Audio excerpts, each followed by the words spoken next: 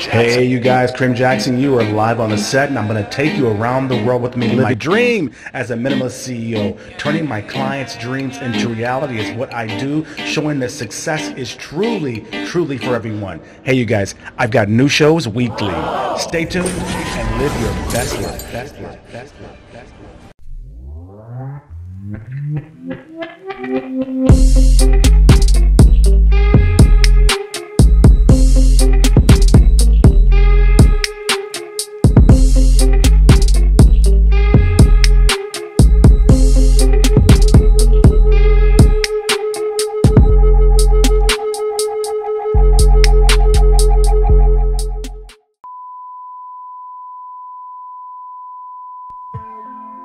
10 reasons to get out and take a hiatus. By hiatus, I mean this. When I first started on this, I planned to be abroad for 1 month. That was my goal. I had a round trip ticket. I was going to see how it is, get away, get my energy back, revive, because I was just down and out. It was the recession was just wiped me out, wiped my clients out. My major clients like AT&T, those guys outsourced 30,000 jobs. But when I started to travel around, I realized, my gosh, they outsourced to freaking abroad. At that time, it was India. Now Philippines is killing the world and outsourcing call centers and BPOs. It's Asia. They're killing them. So then I got really a wind of it. So number one, you guys, if you guys notice here real quick, is because it's your right, you guys. At the end of the day, when it comes down to it, it is your right. As an American, it is your right. A lot of folks ask me abroad why I left the States. And usually when they're asking me, it's because they think, oh, America is perfect. Why would you ever leave there? It must be a negative reason, like, are you wanted? Or was there some drama? Or are you divorced? Or what? Something like that. They think something like that. And it's hard for me to explain to them, but now social media has done it for me. But it's hard for me to explain to them. The number one reason I left the States is, one, I grew up abroad, international family. I've had a passport since I was 8 years old. If you guys are in America right now, especially if you're black in America right now, get a damn passport. I think $100, $150, you got the passport, you got the passport ID. You can go to the post office, you can get it, take a picture right there. That's what I did. Get out and travel. Europe, France, England, you guys, Asia.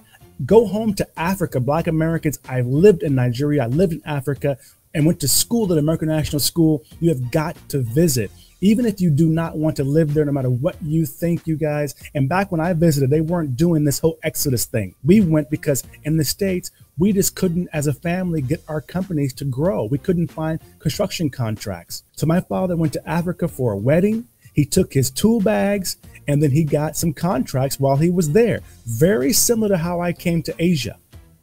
You don't realize this, America. Everyone needs to apply for a visa. Technically Americans, and we travel the entire world, we do not need a visa. So to us as Americans, there's no visa. You just go. And that visa can be for 2 weeks or 21 days or 2 months. It depends on the country you're going to, but you need to freaking get a passport. You need to travel because as an American with that passport, it is your right. You're paying 50% taxes in America. You know this. You have your employment tax. If you're an employee, 20, 30%. You have your sales tax. In California, I think it's 10%. So now you're at 30, 40, 50% already. Then you got sales tax, 10% when you buy it at certain places. Then you've got your property tax, your car tax, your death tax, all this stuff you're paying so that you have the first world country. You're the great America, so wonderful. And the truth of it is you're paying so that partly you have the right as an American citizen and passport holder to travel the world visa free. There is no issue. So why would you not do that?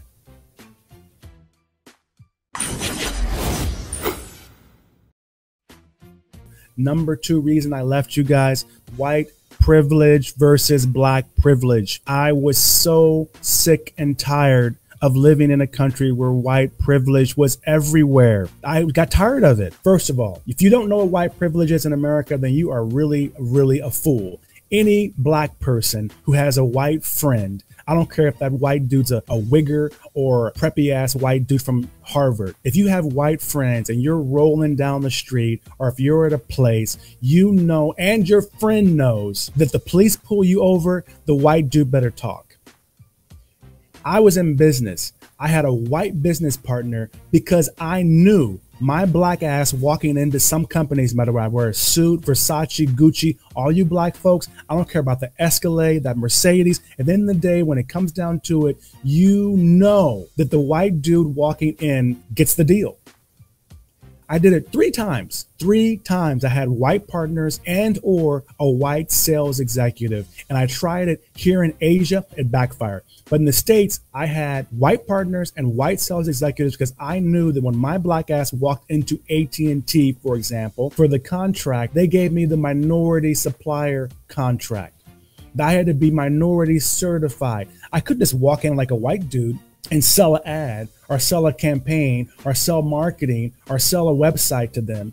I couldn't do it. Once they saw me as a black American man or black man in general, they all of a sudden said, oh, the only reason we're going to do business with you is for the tax break. So they call that minority supplier. Let me tell you this, a white dude can walk in, take them to Houston's or go have some steak at Ruth Chris Steakhouse, right? Talk the deal. He can open the company the next day, get the contract from the company, which has happened with the president. And then tomorrow he got the contract for $1 million, $30 million, $100, whatever the hell it is, right? I realized that as a young guy and as a black American in the States, clean cut. I never had long hair dreads like this. I never had a beard. I was clean shaven. I wore suits and ties, Italian made every day. Loved my shoes. I had Gucci and Prada and all those Kinnico shoes before anybody in the States ever had them. I had the Trump ties. Yes, I did. I had it all. And let me tell you this too. I don't like Trump. I don't vote. I vote for Obama. But you know what? For 20 years, for business reasons, I've been a Republican in the States for 20 years. I don't vote Trump. I don't like Trump. I'm not a Trump supporter, but I am Republican, a black American Republican. White privilege got on my nerves. A lot of folks back home, they wonder why I closed the company down, why I outsourced. I got sick of paying politicians. I got sick of paying white folks to be the front for me and taking half of my ass. So anyway, white privilege versus black privilege. Now you're asking me what black privilege is? I'm tell you this. Abroad, they actually, especially now with this crap in America, they like black Americans a lot more than white Americans right now. Here, I can experience black privilege. I know that when I walk into a room, I can get the deal. Black people, listen to me. It's actually an advantage being a black American abroad in business because they know we can bring it. There's no discrimination. It's reverse. I can get the deal faster than you. So at the end of the day, I feel the same way that white male privilege in America, that feeling of walking in and I know I can get the deal better than you. And the reason that we get the deals abroad better than anyone else is black privilege is different than white privilege. Whites get it because they're white. They may or may not be better than the black guy or the Asian guy or the woman, right? The white dude gets it because he's a white dude. Then the white dude outsources it or subcontracts it to us. So you would have a white dude in the house. He don't know nothing about construction at all, but he got the contract. This is how Trump makes his money. Trump don't have a freaking hammer ever. You ever seen Trump have a hammer in his hand? You ever seen Trump wear a hard hat? Come on, never. So who the hell is building all these equipments? Mexicans, Negroes, Asians, right? That's who's building it. So then in the day, why not give the contract to the black dudes or the Asian company? That's how it works in America. I got tired of that. But I realized immediately, even on Skype and on Facebook, Zooming, I hired my whole team. I got partners in the Philippines, you guys, 10 years ago. Never met them, but we met on Facebook. That's it. They didn't see me and treat me differently because I'm black, which is what would happen in the States. They didn't do that. Maybe even they were more excited because I'm black. One president of a radio station here who they called me Antonio back when I first came, okay? Or they call me Jackson sometimes, right? My family name. And that can be white. So when I went to the meeting and he was late, he was like, I had to kind of wait around, like what's going on. And when he finally arrived, and he was the head of the whole station, when he sat down, he finally met me. He closed the door of his executive office and he said, "Oh my God, I'm so glad you're black."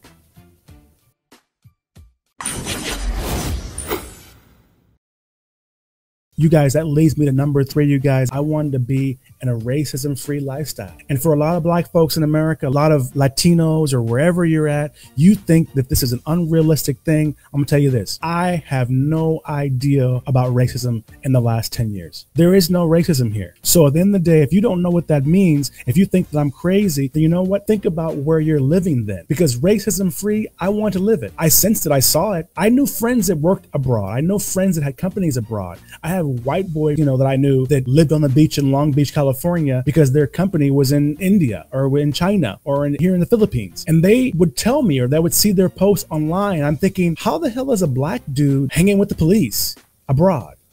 We're scared of police in America, right? How is a black dude got the contract for this huge company? How is that possible? And I want to know.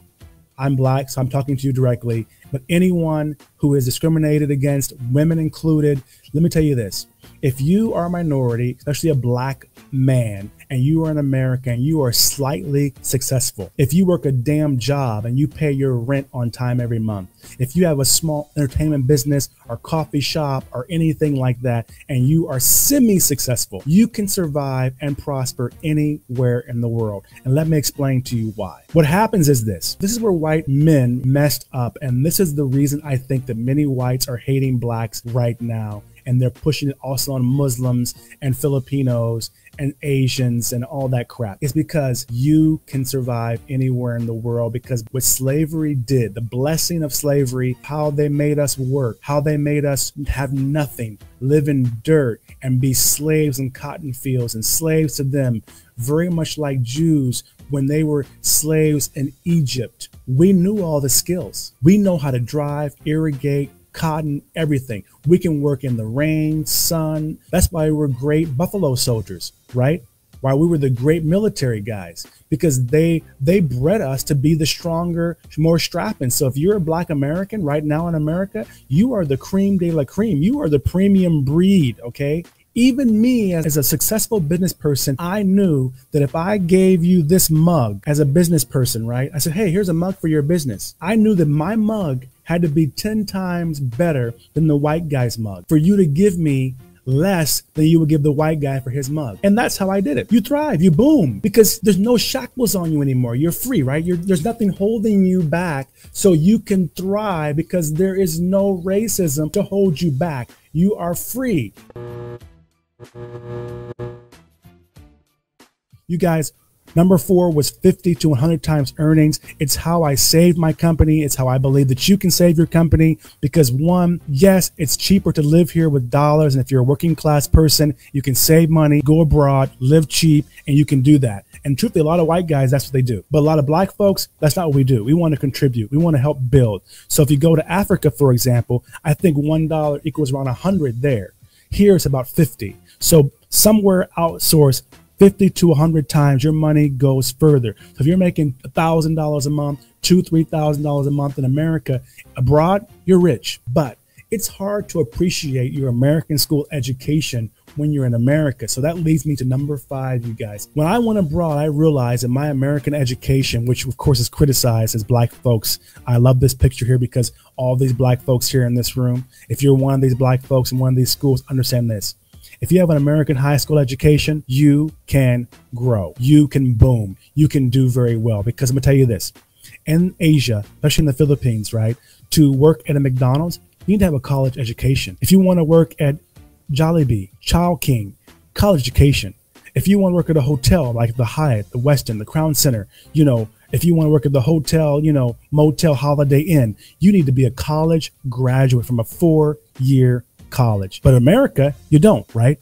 America, you can be a high school graduate running McDonald's, general manager of McDonald's, manager, regional manager, right? They do not tell you that in America, at the end of the day, you guys, the education there is really good. The education in America, public school education, at least high school, just only high school, that is a really, really good education. You can be a high school graduate in America and you can travel the world and you can be a millionaire abroad off that education, because the ones you're dealing with in business, they're not savvy like you are. They don't know Excel, spreadsheets, Microsoft Word, business marketing, American business standards, quality standards. You don't know it. And that goes back to number 4 with the whole 50 to 100 times earnings. If you're making a regular job, working at McDonald's After high school, before you go to college, travel, get your passport, go check things out. Because a lot of places, the American high school education is good enough for you to at least do business abroad and to live a lifestyle that you'd be living if you were a regular high school graduate in America. That was what changed it for me. That was what I saw. Number 6, you guys, you may take it for granted in the States because you're struggling, especially if you're a minority business. You struggle. You don't know how you're going to make ends meet. You don't know how you're going to make your dream come to reality. But I saw a lot of people abroad, and they were actually growing their business. They were actually enjoying their life. They really didn't have a business that was bigger than what I had in the States. Abroad, they had drivers and nannies and yayas and mansions and bodyguards. But at the end of the day, they were not making any more money than I was making, but I was living in America, so I couldn't really enjoy the lifestyle that I want to live. So number 6, you guys, American business ideals in America, they keep you in the hood. I hated that. I hate it to this day. You can take nothing and make it into something. American, whether you're black or white, doesn't matter. We call it bootstrapping. We call it from zero to hero. We call it from shit to something, right? That ideal is very American. Everyone thinks you need money to start a business. That was it. You say, oh, I want to do this, I want to do that. And they say, oh, I have no money. And they stop. They don't do anything. They think that it takes money to start a business. That is the ideal that they have here. The whole, it takes money to make money, that's an old ideal. In America, we know that that's not true. The American business ideal is we know that you need brain. It wasn't about taking $10 and making $20. That's great. We can flip. That's another type of business. But initially, to get started, it doesn't take money. And we know that as an American. So when we go abroad and we have a little bit of money, but our brain is right, we realize the American business ideal is really, really valuable abroad, because many people that I consult with now, the basis of my consulting is that I know how to go from 0 to 100. The American idea, especially for Black Americans, allows you to succeed anywhere in the world. All you need, typically, because all I had was an idea with a little bit of soil on the idea, a seed of the idea, put some soil on it, put a little bit of water on it, and get you a passport, get you a plane ticket, and travel. That's what I did. But at the end of the day, you guys, my number 7, you guys, I'm going to tell you this right now. So success is for everyone. We've been saying that for like 20 years. But the truth of it is, I'm going to tell you what the translation of that is: an average nigga can do really good abroad. Hate saying that term. I know you guys know what I mean, but the average. So don't let whatever situation you had back in the States hold you back. Realize success is for everyone. You can claim it too. And one of the reasons I left the States, because I really saw a lot of my folks around me struggling. And realize when you leave the country, there's no racism for you anymore. So success is truly for everyone. It shows to everybody. A lot of the guys you see in business back home in the States, they were a teacher, especially the white guys, right? They worked at a company, they were corporate, they worked at a factory, they were in the military, things like that. But here, they're millionaires, multimillionaires, and they live well. They have a big house, they got a freaking butler, they got a nanny, they got a beautiful wife. And I'm gonna tell you, it's because they left and they changed their lifestyle. They live abroad, and the average person can do really good abroad. So why not you? So at the end of the day, you're going to be in the same situation. Number 8, you guys, for me, I left because there's a big false sense of success ideology out there. I really believe that there's a false sense of success. In America, this guy in this picture, you see this homie right here? Success is that tie, that jacket, that car, that cufflinks. This is what you call success in America. This bling bling, this show off. But you know what? You don't need all this stuff to be happy. But you don't need a car. You don't need a suit to do it. You don't need any of that to do it. You don't need to buy name brand stuff. I'm not saying don't make money. What I'm saying is the false success ideology in America, I want to get away from. I didn't hate it. I was good at it. I look good in a suit. I look better than this brother right here does in a suit. I used to be a model for International Mail. But at the end of the day, I got tired of the fact that I felt I had to have it. And when I was trying to get free and to free myself, the frustration that I had, the fear that I had was, can I make money and really grow without all this stuff? That is why I changed it. So the false success ideology, that's why I left. I want to be able to wear linen every day, not just for the white party. I want to be able to live on the beach, not go to the beach. I want to be able to live a simple life and be happy, not make money, then not be able to enjoy the simple things in life. In the military, I had to be clean shaven every single day. So it's hard for us to achieve success wearing flip-flops and slides and crap and t-shirts and being a minimalist. We need to have all this crap around the house to show off to people that we're successful, or they don't trust us.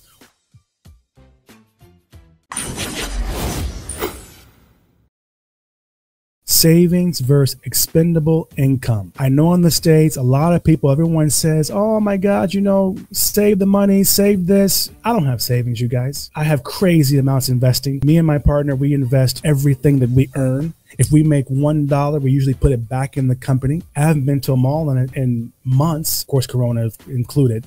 I haven't bought a pair of Gucci's Pradas in 15 years. I haven't bought a suit in 15 years. I haven't worn a suit in 10 years, 8 years, unless it's specifically for an event or something like that. And more often, as I get more and more successful, I realize that suits are more and more not appropriate because everyone in the room is wearing slippers and flip-flops and linen and all that crap. In America, we are really focused on savings. Expendable income is only a word that most people have no idea what it is. I'm gonna tell you this.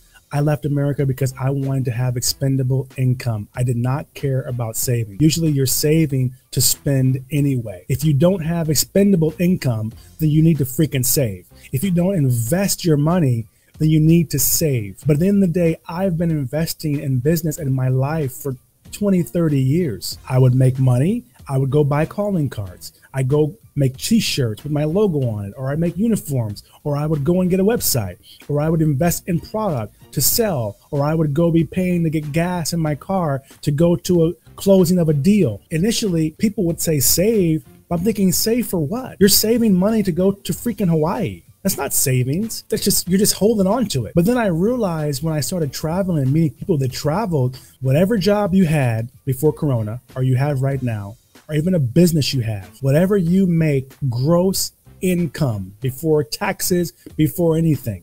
Imagine if you could take all that money and you didn't need to spend it because you were living simple. So why not live simple now when you're young and your brain is fresh? Build something, because my dream is that I eventually build something, and by the time I retire, in about 15 years maybe, right? Maybe 20, hopefully something I'm doing right now makes me passive income without working. If you can keep your job, you guys, but then go live on a friend's couch for a while, put all your crap in storage, I challenge you, work, keep that money. And you know what? The moment that you have money left over when you get your paycheck, the moment you don't even need to budget because you're not spending all your money, it will change your life.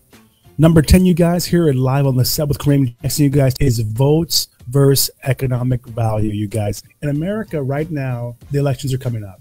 So everybody's caring about what Negroes want, and riots are happening because some white folks are mad and black folks are jealous. And so that's why they're killing us in the streets, and they're rioting right now. And all the politicians are trying to scamper around to get black votes and gay votes and Mexican votes and old people votes. America is very racist in good and bad ways. So they break everything down into race, gender, and the census. So when you're in America as a black American, really your value peaks when this voting season. They want your vote. Africa and the Philippines have huge amounts of money and effort invested into attracting the economic value of black Americans, or Americans in general, but especially now black Americans, because the numbers are out. Black American consumer power is trillions and trillions of US dollars every single year. Americans who hear that, they hear black folks have jobs, or businesses, and they make it into a big number, which is trillions and trillions of dollars. So we went from slavery making no money to where now we get paid, and then now we have trillions and trillions of dollars of economic value, and they turn it into consumerism. What they think, and they realize from outside looking in, the blacks especially, you are the ones who built America. Whereas abroad, when you travel abroad, the economic value is the key. And that's where we miss in the States. If you are a cook in the States, you can own a restaurant abroad, anywhere. Try it. If you can't do it yourself, get a partner. See what you can do. And if you're working class, you have a job, try to get a job abroad. In the day, you guys, the value for blacks originally became voting because that's how the Democratic Party became huge. I told you before, I am not a Trump supporter, but I am a Republican, and I realize the votes are the big deal for them because that's how they get in office. So your value goes up, and they want a black agenda. I really want to go somewhere where my vote wasn't a big deal. I don't vote here. I can't vote here, but my economic value is huge. I have a lot more respect for my economic value, and I can support politicians and things like that and have more of an influence because my economic value is higher. Whereas in the States, the economic value is not a big deal. And again, I have a bonus for you, number 11. This is a personal reason. This is where I came from. This is my grandparents, you guys, right here. This is us. We came from this. This is how America looked back in the day. A lot of folks criticize Africa. They criticize the Philippines. Look behind these Negroes. That was America, y'all. So what are they talking about? Now it's a big city. Now there's a farm there. The ranch is beautiful and all the things are great because they weren't paying these Negroes. After that, they went here. I'm not going to forget where I came from. I'm very proud of where I came from. I know that if I hadn't come from this, I wouldn't be the strong person that I am now. I wouldn't be able to survive anywhere in the world like I do now. There's no slaves anymore in America, technically, but you know what you're a slave to now? That. I wanted to be free. I wanted to be done with the stress. I wanted to be out of the situation. I did not want to be stuck in the situation I was in, you guys. I wanted to be free. And I knew that I couldn't do that in the States. And I don't mean the States is bad. I didn't criticize America. I love America. Beautiful country. Education is great. My friends back home and family are great. But the benefit to America, like I told you in the very beginning, our number one thing I told you was it's a right as an American to have a passport and to travel the world. I wanted to be free. I didn't want to be stuck there. And then here you're stressed out. You have no money. And so you're sitting up here stressed out because you really cannot have the money to go travel the world and see the world. You're too busy and stressed out just paying your bills every day. You can see what I mean. I wanted freedom. I busted my ass. I built a company, but I was stressed out because I had to keep busting my ass just to pay the bills. So that wore me completely out. Again, you guys, thank you again. I appreciate it. Remember, I'm Kareem Jackson. I help woke entrepreneurs, you guys. If you're woke and you're an entrepreneur, you can message me and I can help you to minimalize your cluttered lifestyle, to outsource your business processes, to make more money and more profits. And also, I really help you to live the dream life you want to live by using tech like I'm doing to run your business. So keep that in mind. And again, cheers. And next Hey, local small business owners, entrepreneurs, and celebrities. Hey, you guys, I've got a secret to tell you. Go get that promo. Check this out. K&Co has a new website promo for $350. That's just 15,000 pesos, and your small business can have a fantastic website. You know how the guys are beating you out there, how they're getting customers, how they're online. Despite anything, they can keep going. They can still reach customers. People can still buy, see their stuff. Here, you guys, I've got the secret. They can still do it because they're reaching their clients online with their fantastic website. The promo, you guys, is just 15,000 pesos, $350. You can showcase your products and reach the world.